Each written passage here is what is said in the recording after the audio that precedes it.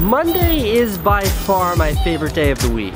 It's akin to standing at the starting line to a race, where the entire journey, the entire week is ahead of you. You have everything to look forward to. It's all systems go on Monday. Also, I hate Fridays. What keeps you motivated? What keeps me motivated? Well, in short, I'm here. All of my dreams and aspirations are here, and the only thing in between these two is a bunch of work. So tackling that work is a way of moving this needle. That's all the motivation I need. I love progress in any manifestation. Yeah, I've never struggled with motivation, ever. All right, this is a theory of mine, but I genuinely believe this. I think you can supplement sleep with exercise. What I literally mean by that is, say you sleep 8 hours a night. If you took 2 of those hours and spent them exercising and only slept 6 hours, you would be less tired and in general feel better. It is just a theory though. Let's talk about running. All right, first, big picture. This is what matters, and the body is just there to like keep this thing running, the brain. Big picture. All right, what is freedom? I think I stole this from Bob Dylan, but maybe I stole this from Woody Guthrie. Freedom for me is waking up in the morning and going to sleep at night, and in between doing exactly what I want to do. What's the secret to happiness? The secret to happiness is finding something you love and then doing that for the rest of your life. I stole that from Rushmore. Cameron wants to know, what is your favorite book? My favorite book is the autobiography of Malcolm X. I've read that book like 3 times, twice in a row, and you can pretty much learn everything you need to know about life in that book. The best piece of advice I have for someone trying to succeed in the film industry or any creative space is, if you're doing what everyone else is doing, you're doing it wrong. My friend Andy Spade, who's basically a genius, once said to me that work and family would make a great name for a business, because that's all there is in life, work and family. And I couldn't agree more. If you can figure out work and you can figure out family, you will be happy in life. I've definitely got work figured out. Yes, I'm going to bed at 9 p.m. because when it comes to sleep, don't mess with me. I was trying to say something. When it comes to sleep, how does it go? The early bird gets the worm. No, that's not it. It goes, when it comes to sleep, a fool sleeps when he has to, a wise man sleeps when he can. Right? I like to sleep whenever. I thrive on the constant stress that is having more things that I need to do than I have time to do them. I always keep a backlog of things that I need to do just in case I have a free moment so I can do that. I never want free time. Free time is the enemy of progress. I hope that doesn't make me sound crazy. Somebody said something mean to me yesterday on Twitter. Here's the thing about being mean. It's a lot easier to be mean than it is to be nice. So mean people, on top of being jerks, they're also lazy and they're uninventive. Being nice takes work. That's why I really like people that are really nice. I want to talk about risk. As a guiding principle, life shrinks and life expands in direct proportion to your willingness to assume risk. Yeah, I've made some really stupid decisions in my career for my entire career. On a broad plane, they've all worked out. Every time I've quit my jobs, which I've done every time I've had a job, people that I trust most, the people that I love, all advised against it. My dad told me not to move to New York City because it was such a risk.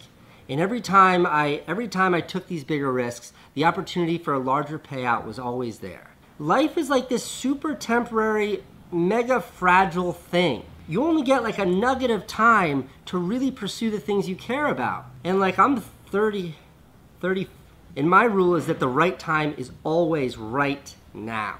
To put a little meat on these bones, this new company that I don't really talk about, this new company is the biggest risk I've ever taken.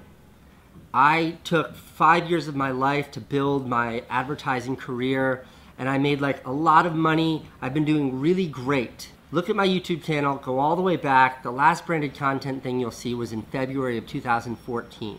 I ditched it all to pursue something I knew nothing about. This huge risk. And I did it at a time when my wife was pregnant and there was all of this vulnerability and all this scariness in my life. And even now at 33, my dad said, 34, my dad said, Casey, that's crazy. You've got a good thing, don't let it go. But I know that like someday I won't be able to do this. I know that the time is now. The right time is always now. So I had to do it. That's how I feel about risk in general. And that's what the struggle has always been for me, is like identifying risk, identifying fear, and then just smashing through it. Because a fear is looking back and wishing that I had done these things. The most dangerous thing you can do in your career, the most dangerous thing you can do in life is play it safe. Adam wants to know, tell me how to succeed as in motivation. I can't tell you that. You have to find your own motivation, can't rely on other people.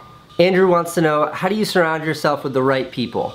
That's a great question. I don't know how to surround yourself with the right people. What I do is like eliminate the bad people. If you're somebody that I don't want in my life, get out. How do you not give a shit about what anyone thinks and just do your own thing? That's a two-part answer to a two-part question. The first part about how do you just do your own thing? In life you have two options. You can do your own thing and stand out, or you can do what you're supposed to do, you can do what everyone else does, and you can fit in. There's nothing wrong with fitting in, but you're fitting into cultural or societal norms that were created by other people. Now, in some cases, these norms are great, but in others, they don't make sense. These norms, these rules, were created by someone just like you or someone just like me. I don't know who created these norms. Chances are they weren't anyone smarter than you or me. And if I'm not a fan of the way things are, I just do my own thing because I trust myself and I trust my perspective more so than that of other people. Part 2, how do you not give a shit about what people think of you? I should preface this answer by saying I definitely got made fun of a lot for the way that I look when I was in school, and all those bullies that picked on me are all losers now. So never forget that. People who judge others, especially people who judge others based on things like looks, on whether you're black or white, whether you're Jewish or you're Muslim, whether you are gay or straight, because of their body type, whether they're fat or skinny, whether you have pimples or whether you have a big butt. These judgmental people, their opinions don't matter because they don't matter. Judgmental people are of a lower moral authority than those who don't judge. And we, people who don't judge, we have a responsibility to crush, to destroy those mean, judgmental bullies. And we do that with an overwhelming positivity, and we do that with our extreme open-mindedness. And when you subscribe to those values, you really stop caring what other people think. Because chances are, if other people are judging you, they're wrong. Life is so much better when you have someone to share it with. When you have family to share it with, it's great. When you have friends to share it with, it's amazing. And if you're really, really lucky, if you meet a stranger in your lifetime and decide that you want to share your life with that stranger, that's amazing. That is one of the greatest parts of life. A shared life is a great life. There are two things in life that I think really define who you are as a person, really shape who you are as a person. There's education and there's experience. And when it comes to experience, there's the kind that you pursue, like a trip, or deciding to like kiss that girl for the first time or kiss that boy for the first time.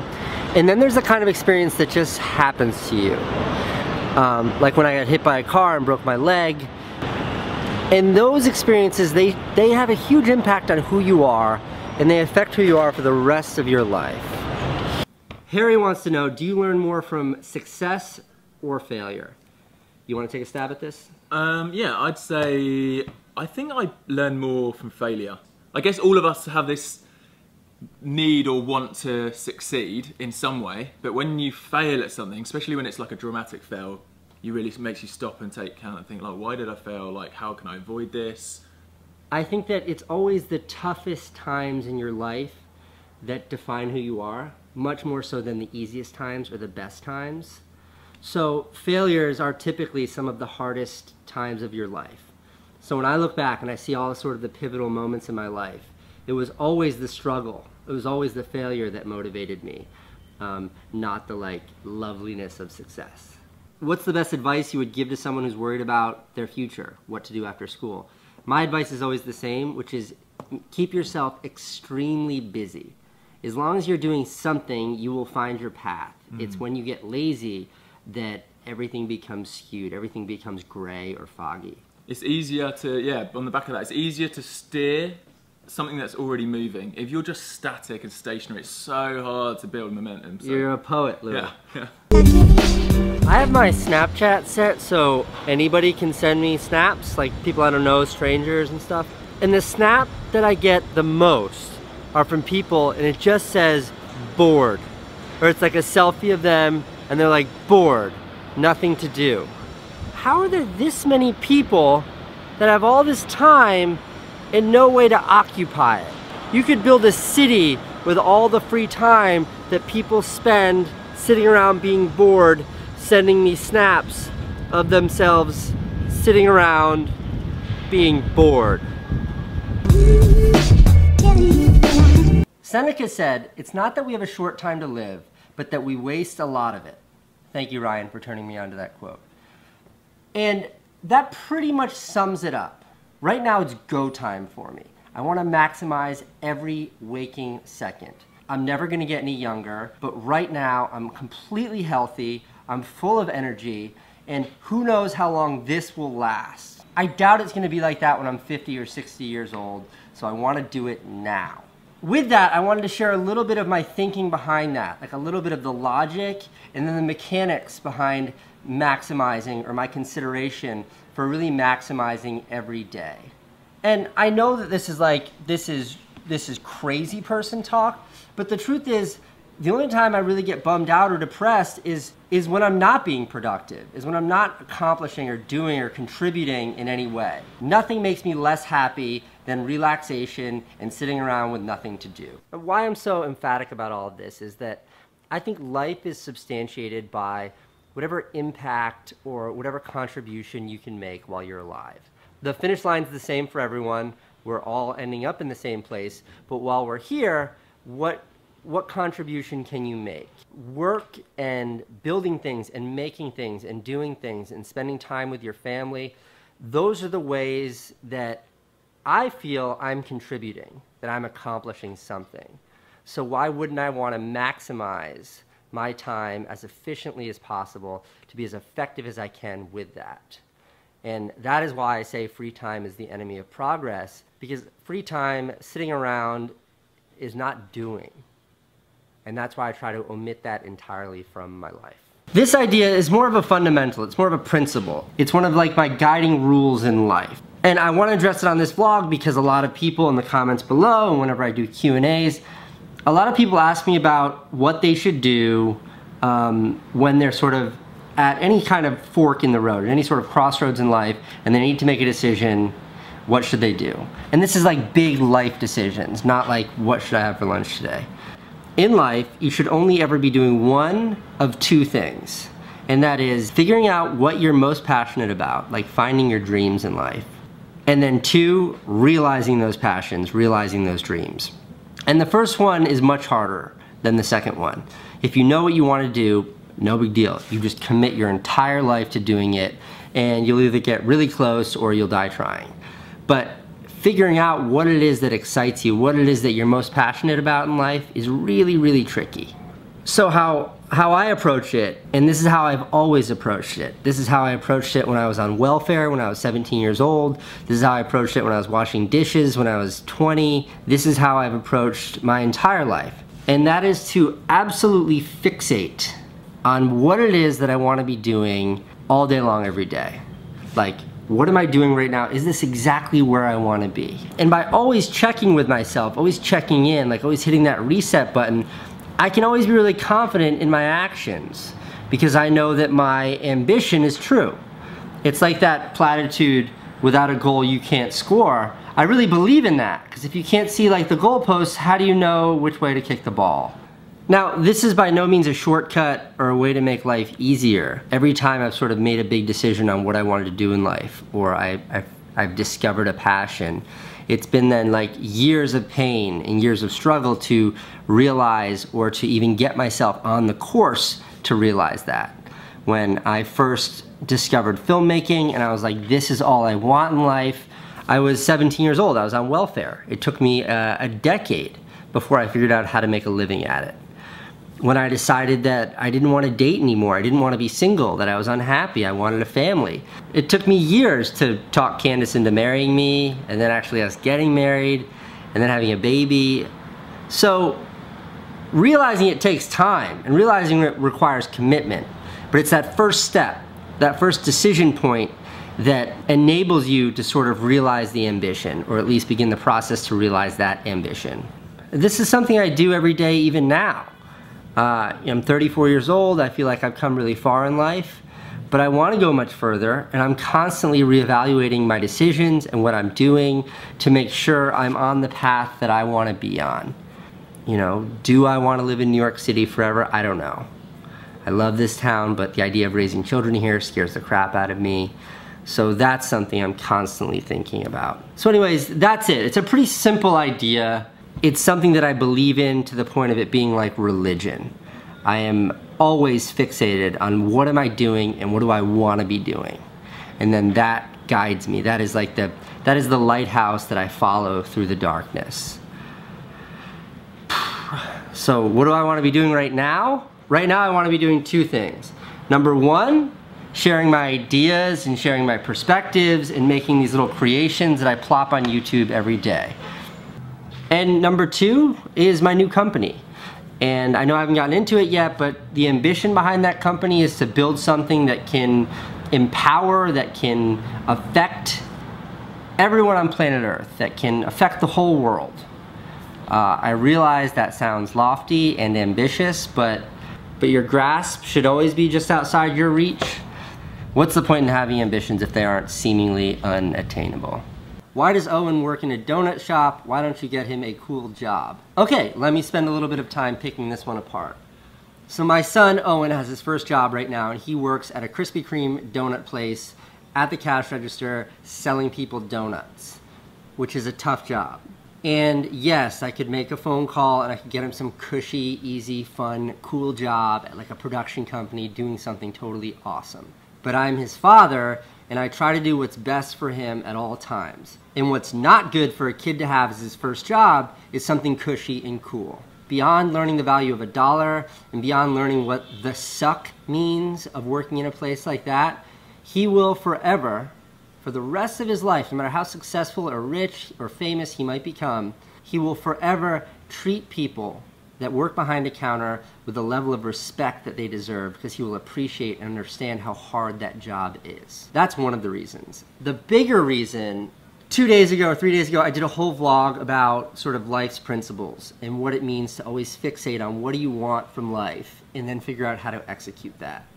And a lot of people asked, a lot of people replied with, what's the best way to find your passion? What's the best way to find your calling in life? And I have an answer to that, and I don't know that this answer is right, but this is an answer I firmly believe in. The best way to find what you love in life is by doing something you hate. A cushy job, a cool job, a job that you like is comfortable. That comfort breeds complacency, and that complacency breeds stagnation. So you just kind of stay there because it's a fine job, even though it may not be your dream or your passion. And then all kinds of shit happens. She gets pregnant, you buy a car, there's a mortgage payment, you have a house, you have this cushy life, and before you know it, you have these handcuffs, these golden handcuffs that is your day job, that you didn't love, you never loved. It was just an easy job, but now there's no way out of it. And all of that happens by doing something that's cushy and easy. If you get a job that absolutely sucks, something you hate doing, you will spend every minute on the clock fixating and fantasizing about what you wish you were doing. Where did I find my passion for filmmaking and my drive to do what I do in life? I found it in the bottom of the nastiest, burnt up clam chowder pot ever, working in a shitty seafood restaurant where I'd have to dig so deep into that pot to scrub the bottom that it would get all over my arms and all over my shirt.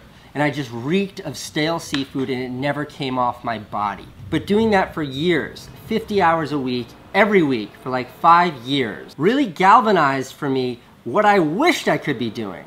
I fantasized about having a job that I loved, about doing something I was super passionate about working for myself and not having some asshole boss telling me what to do all the time. I obsessed over it. But if I had been in some cushy, some sweet, some fun job that my dad got for me, none of that drive would have been there. So yeah, Owen works in a donut store.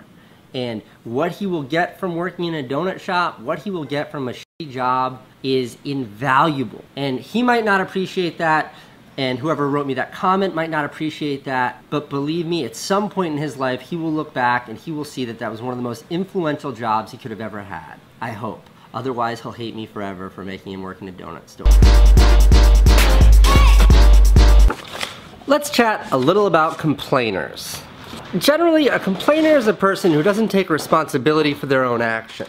A complainer is someone who would always talk about why they failed instead of how to succeed. Now, there's one simple reason why it's never ever okay to complain, and that is there's always someone that has it worse than you do. Let me give that a little context. So when I think about some of the things in my life that I'd want to complain about, some of the really hard things, and then I give them any sort of real world context, they aren't that consequential. Let me get really specific.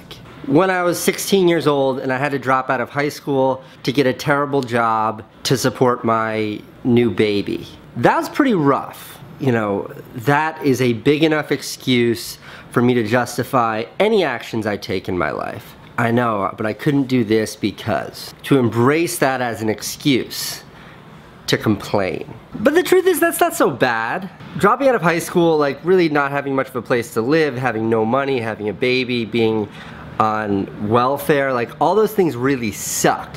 But in the grand scheme of humanity, it's not that bad. Bear with me.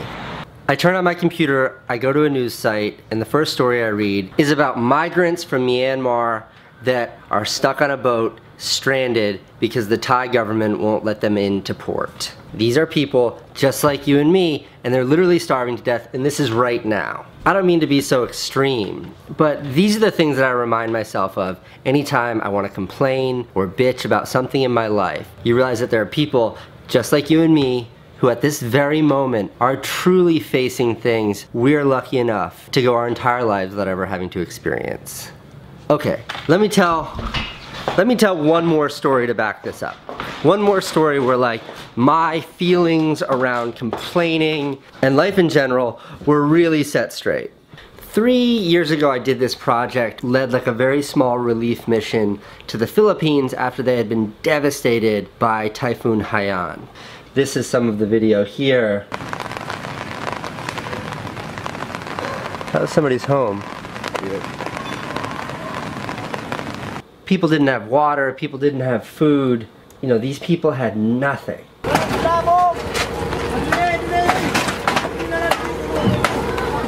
Their livelihoods, their life, their existence had totally been stripped away from them.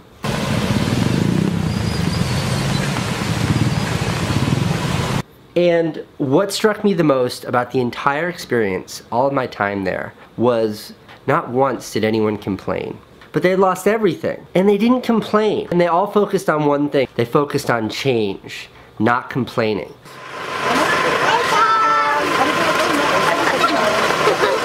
And because of that, I do take it personally when people complain, because the truth is, most of the time, people who complain have nothing to complain about.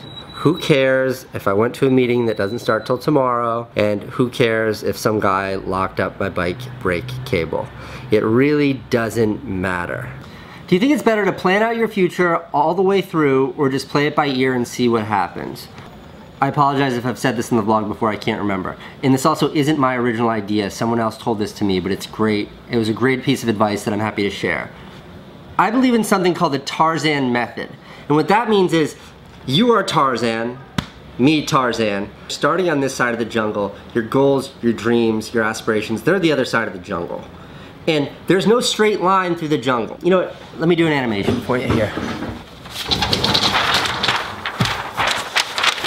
The Tarzan method.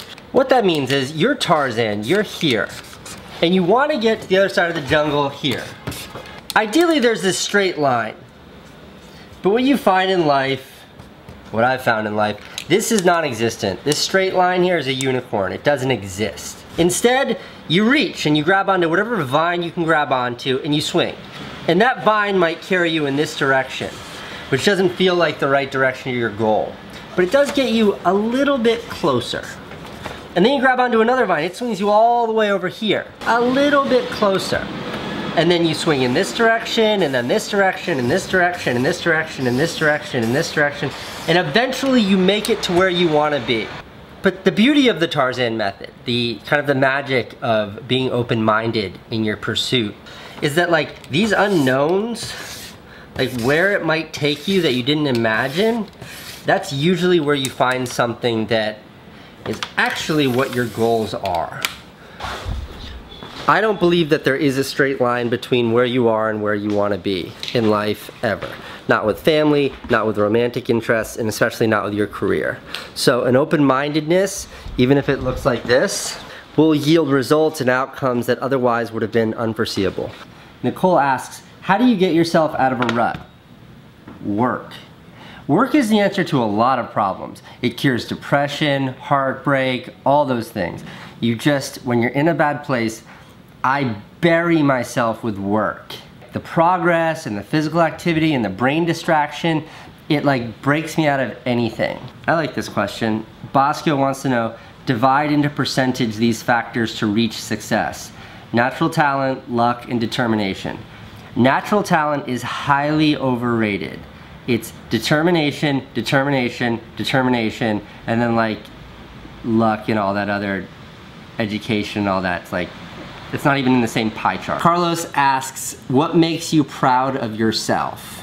Okay, that's a weird way to phrase it, but how I have confidence in who I am and the decisions I make is that I have this moral compass in life, and it is like, it is a summation or an amalgam of everything that I believe in, and everything that I think is right and fair and just.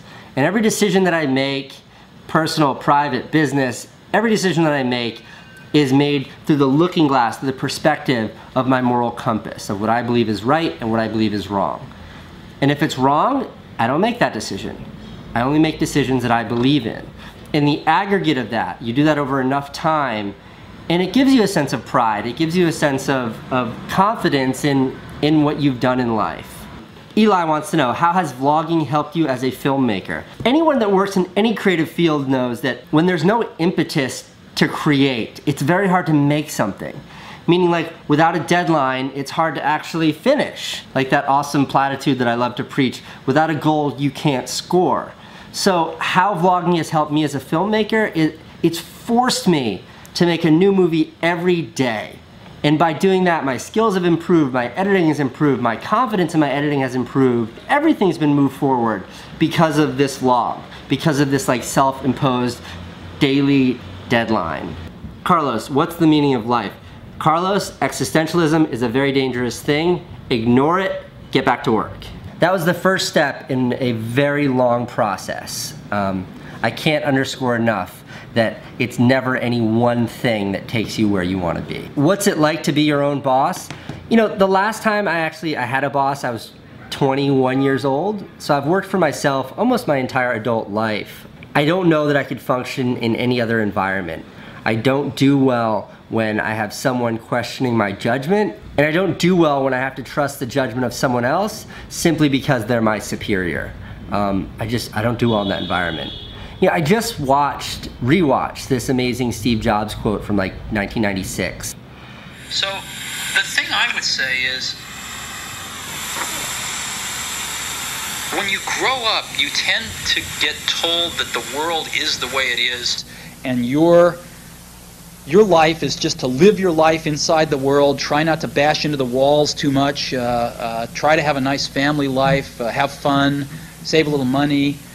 But life, that's a very limited life. Life can be much broader once you discover one simple fact, and that is everything around you that you call life was made up by people that were no smarter than you. And you can change it. You can influence it. You can build your own things that other people can use. And the minute that you understand that you can poke life and actually something will, if you push in, something will pop out the other side, that you can change it, you can mold it. That's maybe the most important thing, is to shake off this erroneous notion that life is there and you're just going to live in it, versus embrace it, change it, improve it, make your mark upon it.